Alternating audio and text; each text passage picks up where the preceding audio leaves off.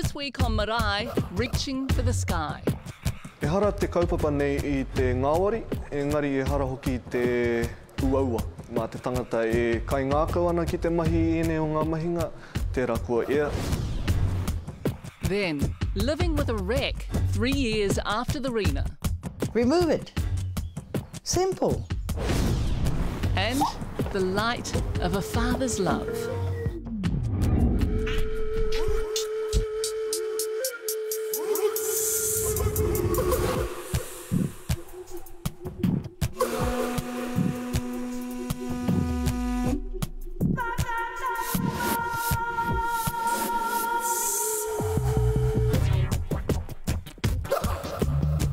Ea ku manu whititua tēnā rā koutou katoa.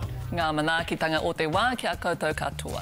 Taking flight and soaring high has been a dream for many Māori children, and this dream is fast becoming a reality for more young Māori with the help of Massey University's School of Aviation. Yes, we caught up with 2 young men who want to be captains of their own destiny.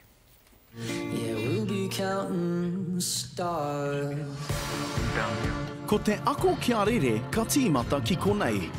Powers and Tower, Massey 807 inbound, RNAV 07 circling 253 on board Charlie 1013. Mo te wāroa tēnei rangatahi no te arawa, e hia ana kia kāpene I tōnā ke waka. And me being a tutu, I wanted to be able to operate and manipulate the controls and understand what they all meant. Kua waia a te rewiti Graham ki te hautū waka whaihanga. Is that brief complete? It is complete. He rua te kau ngā tau, kua rite ia ki te hautū waka rererangi.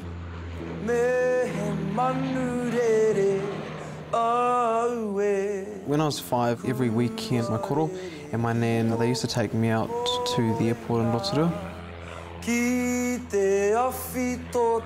That was bliss.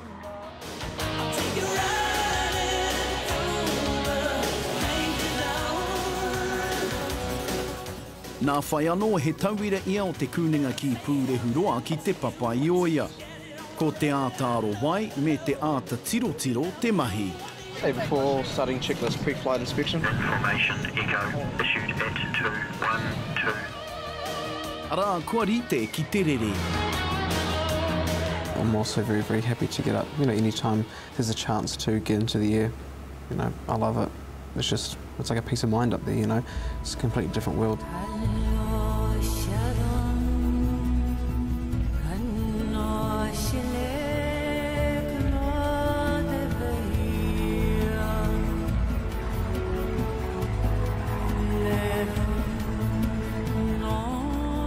We left when it was sunny. 20 minutes later it was raining. We couldn't see much, so yeah, the weather is so changeable here, and that's just like other places in the world, you get to try all of it.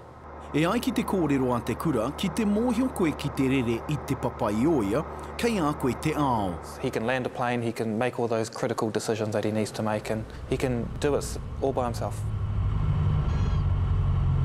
Hoki mai ana ki te papa, ka tūtaki atu te tokorua nei ki ētihi atu Māori I te ao rerenga. I rāranga mātou kia kotahi ai, aha ko te iti, a kei ko nā mātou, kia mātou e āwhina e whakahiki ana te wairua.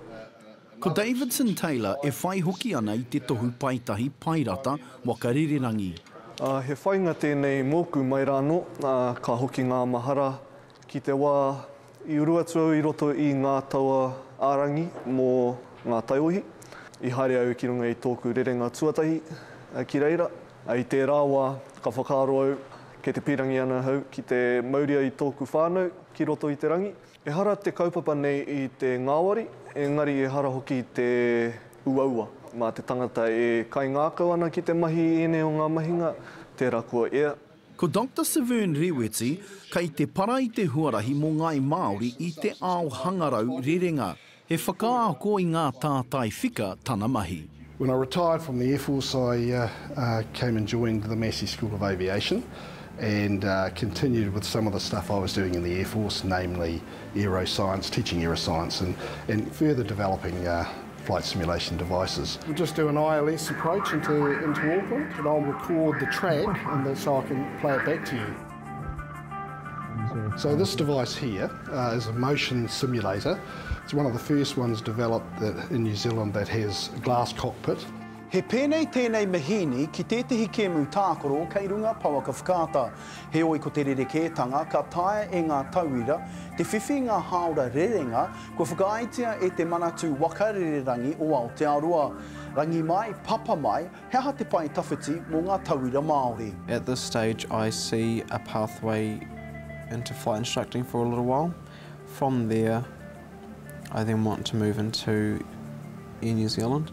Ko oku nei whainga, kia uru atu au ki roto i tētahi kamupene e mahi ana ngā mahi mō ngā tangata tūroro.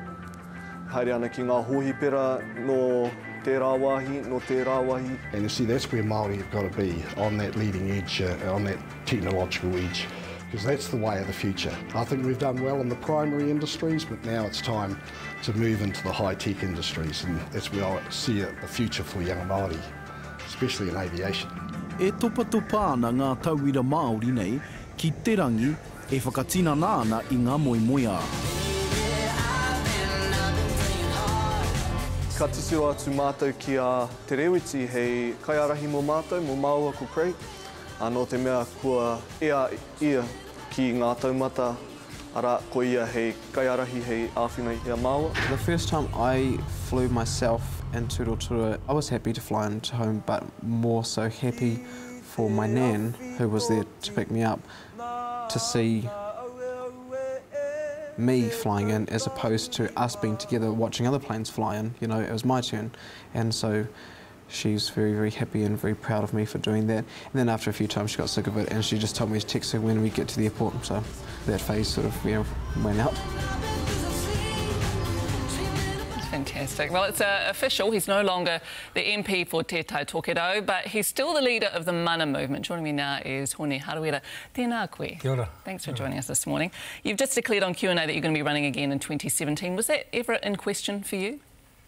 Oh, you know, life's an evolving thing, so you never know what's going to be happening, but, you know, certainly the passion from the membership is probably at a higher level than it has been quite some time, so they're really happy to have me out. Certainly the folks from up home are keen to get their MP back.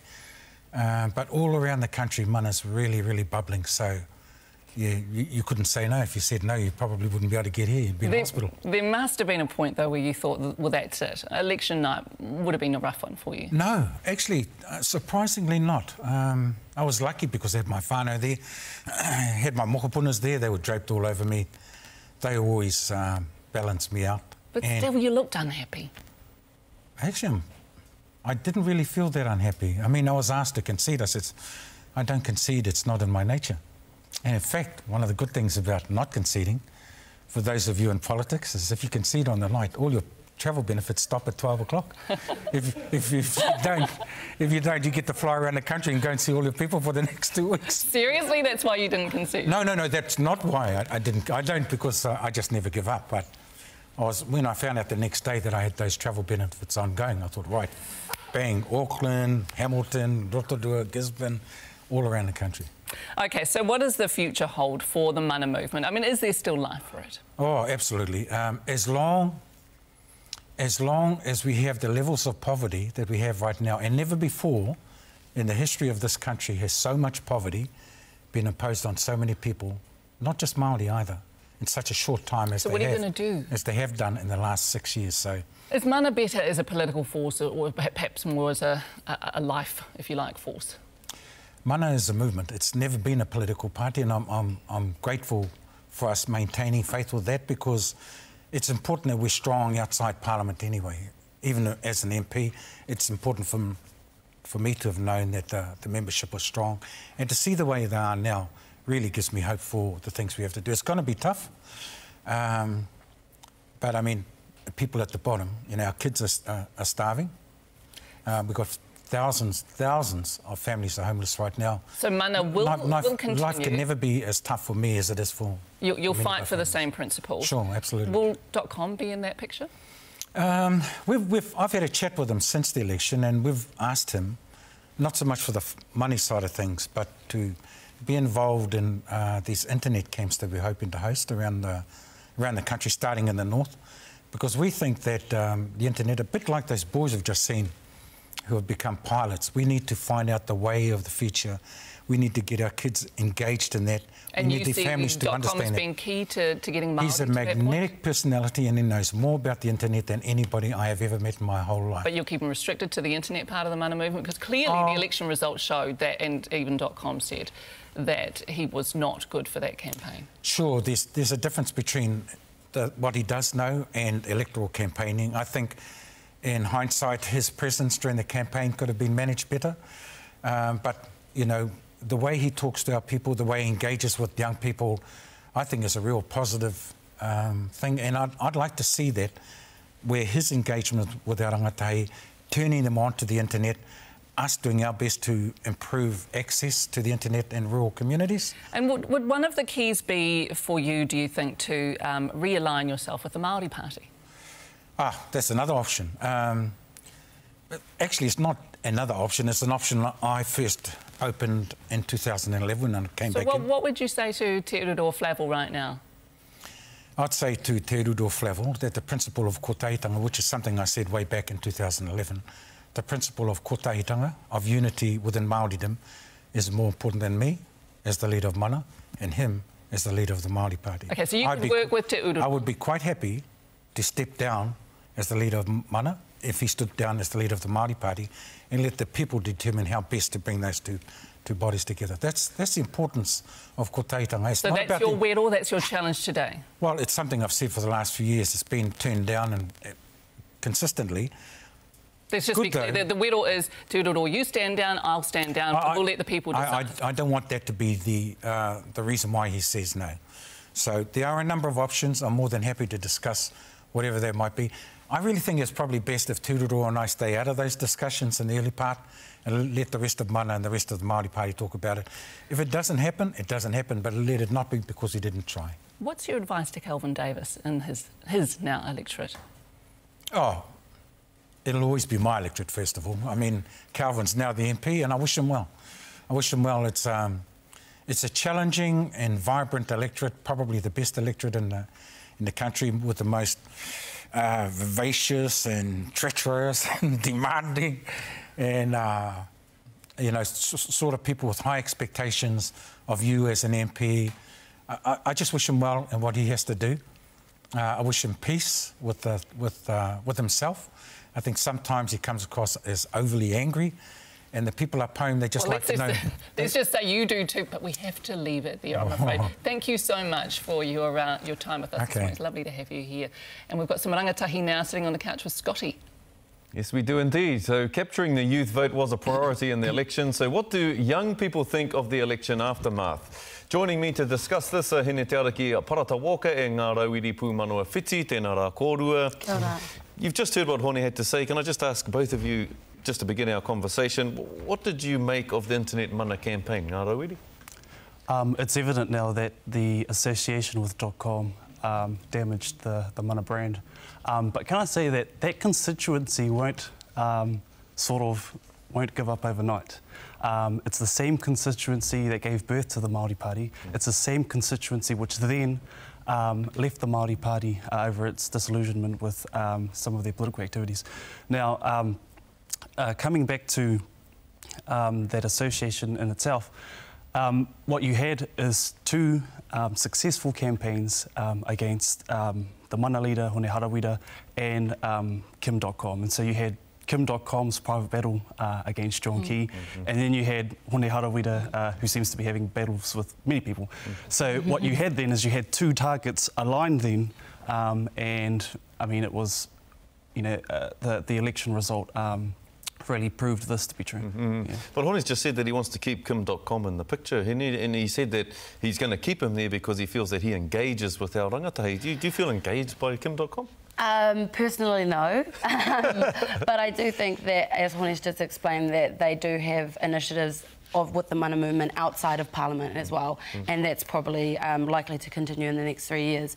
And he's also said that will continue the relationship with Kim.com as well, and some of those initiatives will culminate in internet hubs with rangatahi and no doubt that the intention there is a good intention to upskill rangatahi in the internet area, but I personally am not a fan of Kindle. And you were part of the Youth Parliament. Yeah. What do you expect from our Māori politicians who are in Parliament? Do you expect them... Hone talked about te kotahitanga, kia mahitahi rātou. Do you expect our Māori politicians to work together in Parliament? It's a really difficult thing, and that's something that I learnt in Youth Parliament, but also have continued to see through since then as well. And it's a really fine line balancing between being in a Māori seat, I think, and also having to follow the party line.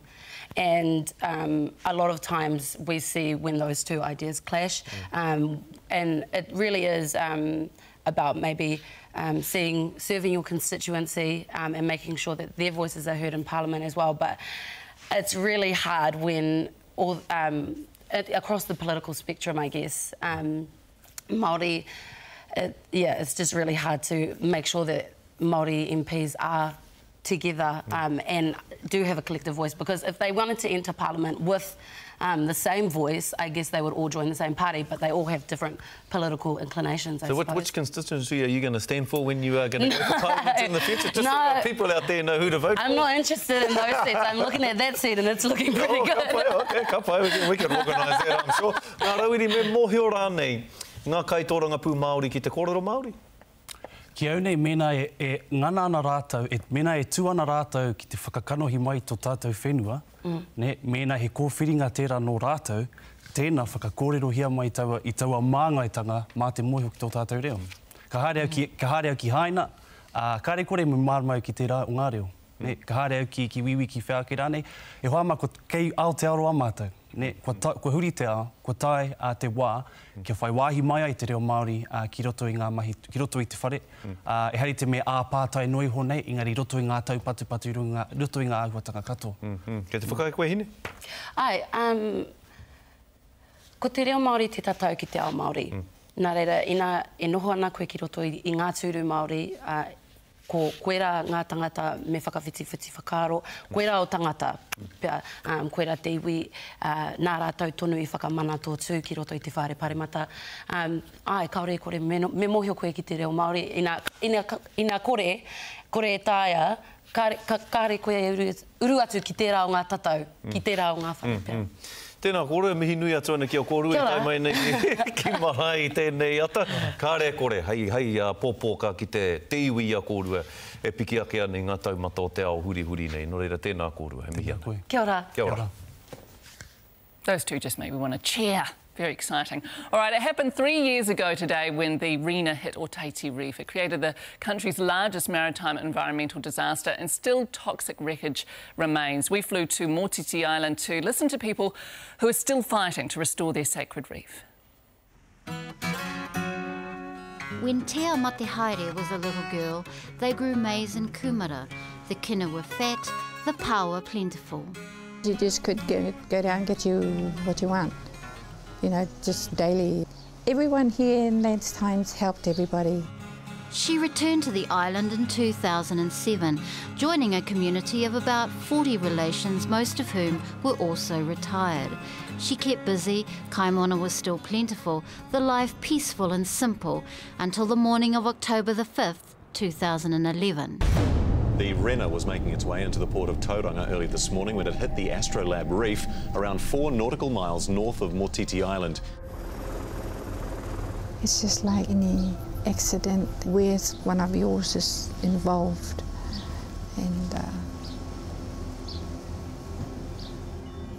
and the helplessness you felt.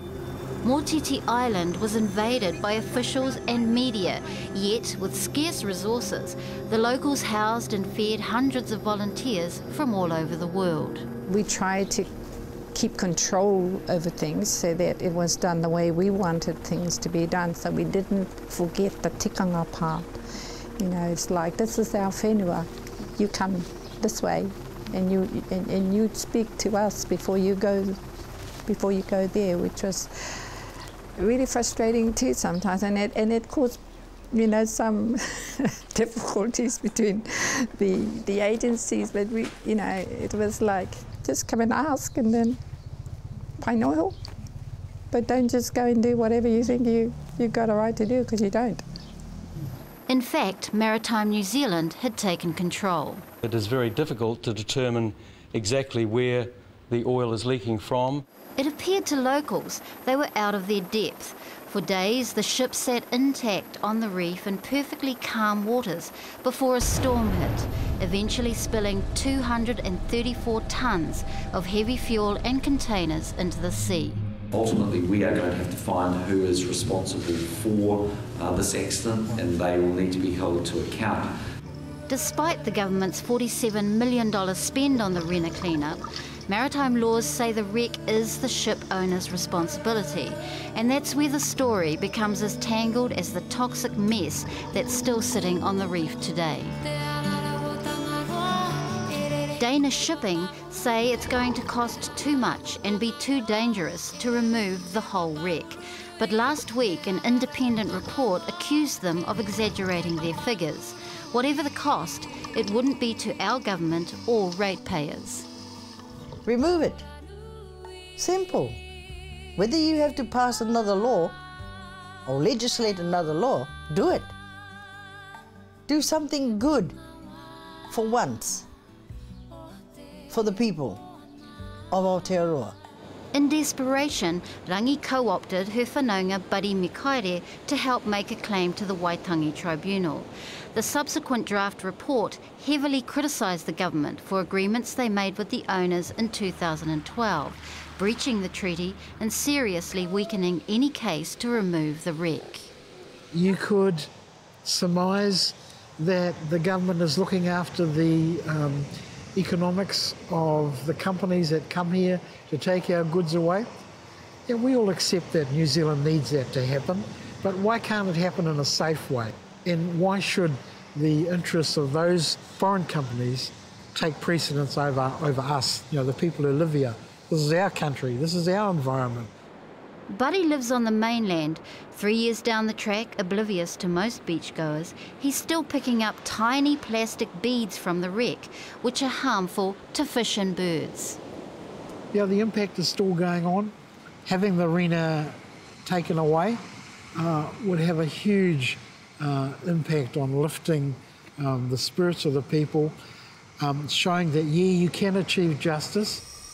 Soon the Motiti people are heading to the Environment Court, fighting against the owner's applications to leave what remains of the wreck where it is. In August, the government decided some of the wreck should be removed, some should remain. Normally the person with the most resources wins.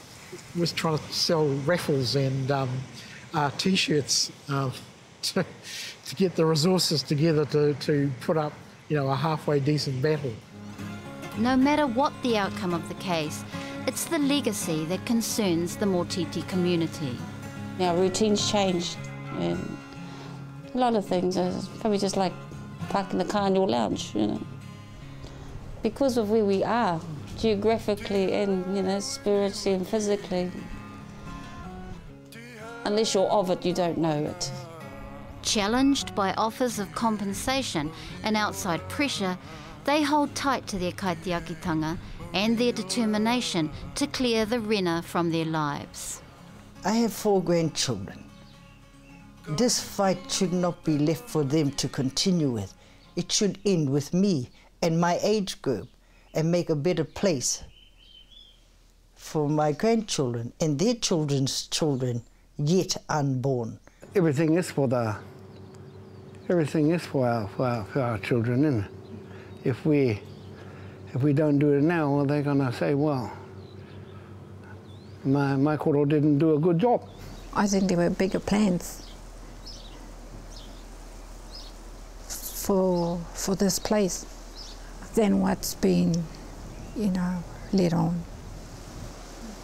But it's not going to happen. He aha ko ia te wawata o ngā pāpā katoa. Kāre kore ko te kite tonu i wātātou kuru paunamu ara i wātātou tamāhine. Ko ia tonu rā te wawata o tētahi pāpā o ngā tiporou, kei te rohe koura o ahi treiria e noho mai ana, o tira e whakatikatika ana kia kite ake i tana tamāhine mo te wā tuatahi.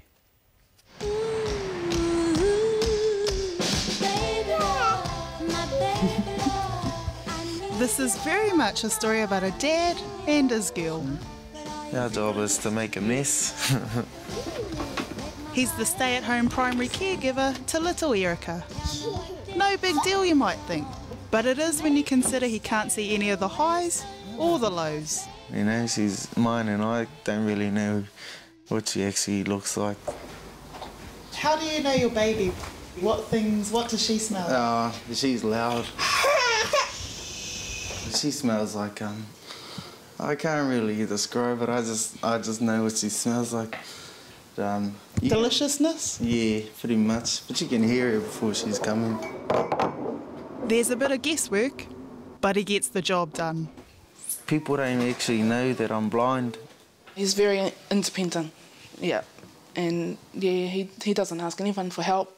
He won't ask me even for help unless he really has to. Kere's legally blind from a condition called keratoconus. Basically, his corneas have been shot since he was 15. I had contacts, but they were kind of made out of like a hard plastic. They used to pinch my eyeball, so I stopped wearing those. They didn't really work anyway. It's been a fight to accept that transplanted corneas would come from someone who's died. It is a way up between Māoritanga and seeing. But it was this little one who changed everything. I don't actually really care that I was blind until my bubby came along. My dream is probably just to be able to see. When you discussed the corneal transplant because he wants to see his daughter's face, Yeah. did that get you in the heart? Yeah. Because I don't know what it's like to be blind. I don't even wear glasses, so knowing that something that I take for granted is something that's really big for Kere was, yeah, touching. Yeah.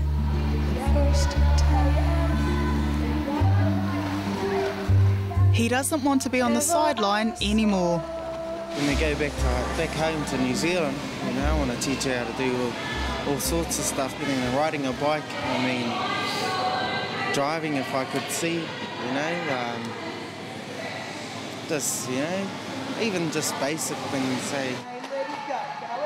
To avoid hospital waiting lists, the Keelans have started a Give a Little campaign.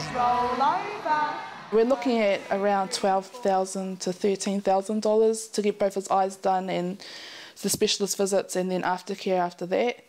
We've got just over $1,000 now. Yeah.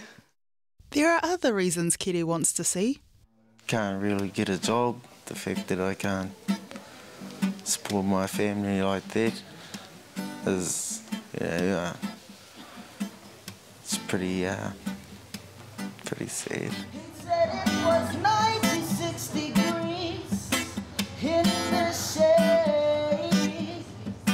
Just gotta sort of keep your head up, like when I do gigs and stuff.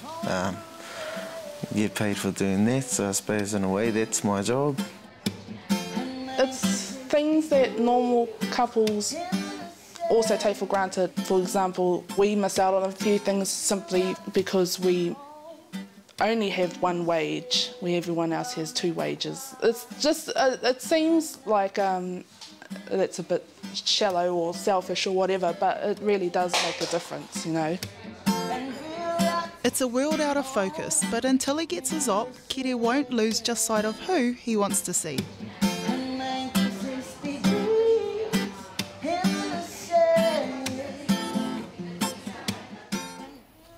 So if you'd like to make a donation towards Kere Keelan's operation, you can go to givealittle.co.nz or find the link on our Facebook page and website, and we'll keep you updated on his progress. Thanks for joining us. Stay tuned for Wakahuia's profile on highly respected kaumātua and Ngāti Awa leader, Rauuira. Ngā tauwhirotanga o te wā, kia koutou katoa, noho ora mai.